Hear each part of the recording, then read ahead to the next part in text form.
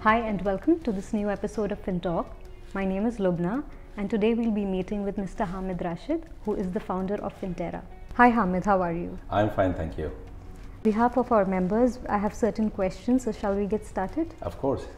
You recently won the Super 30 Companies recognition published by Silicon Review. Yes. Our heartiest congratulations. Thank you. Could you tell us more about what this is, what this award is about and why it is important? Yes. We were also surprised, we were not aware that we were being reviewed by Silicon Review from the United States.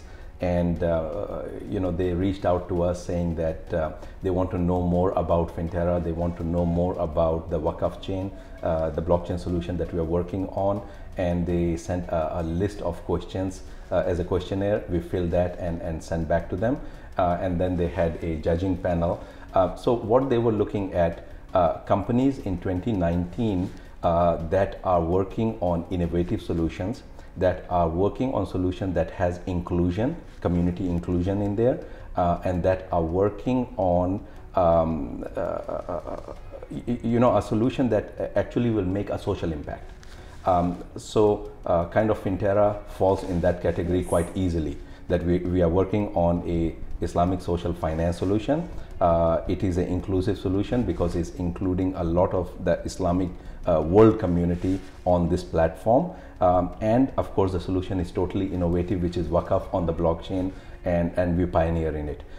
So we won this award, and the award was basically a certificate and a recognition in the magazine and a 2-page article. Wow. So we're quite honored that that there are different entities in the world that are actually tracking us and are recognizing us in this manner.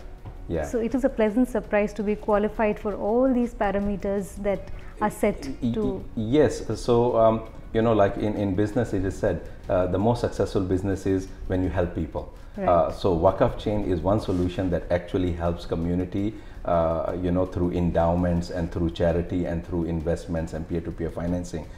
So yes, it is a solution that actually impacts and includes the community in it. Thank you, Hamid, for answering this question. Yeah. Could you share a bit about Finterra's plans of moving forward in the fourth quarter and how it will generate more demand for Fin? I think this question has come up quite a bit in our Telegram group and also through other communication channels. In fourth quarter, which is October, November and December of 2019, for the first time, Finterra as a group is posting revenues from June this year. Now, the platform went live in February. It took some time, 2-3 months to upsell it. We had certain implementation or pre-implementation pilot projects, and we started billing clients in Malaysia and in Oman from June. So there is certain revenues that started coming in June, July, August, and this is September. So billings for September have gone out. Now, what are we actually billing the clients for? Number one, we are billing them on services because we are doing certain customization services to implement those solutions for them. We are also billing them on subscription fees. So based on the size of the users, we are billing them for subscription for using our platform. Third is we are also billing them on certain success fees for the funds that they are raising through the Wakaf chain. We are taking certain percentage success fees. So this itself is now substantial based on the 3-4 clients that we already have in the last 3-4 months. And the billing will just keep growing as the number of users and the clients keep coming on the platform.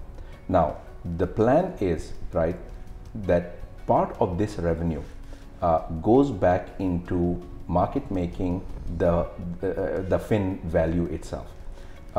If you see in the last 1 month, the BTC and Ether price has been actually quite healthy, except for yesterday and today that Bitcoin has suddenly gone down 15%.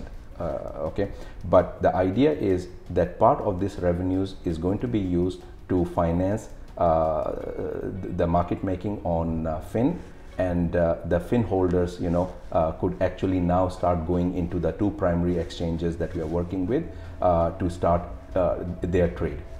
Now, we also were very clear that since the day of listing the fin, company does not issue any more fins. Okay. So whatever was in the pre-sale part before the listing, which the community holds, they will be able to trade in those 2 exchanges. Now, the fortunate or unfortunate thing is that the 2 exchanges, one listed out of Hong Kong, another listed in mainland China, the volumes are very different. And the value of the token, the fin token, has been based on the volume. So on one of the exchange, I think it is going down to even 1 cent. Okay. And the other exchange is fluctuating anywhere between 10 cent to 50 cent.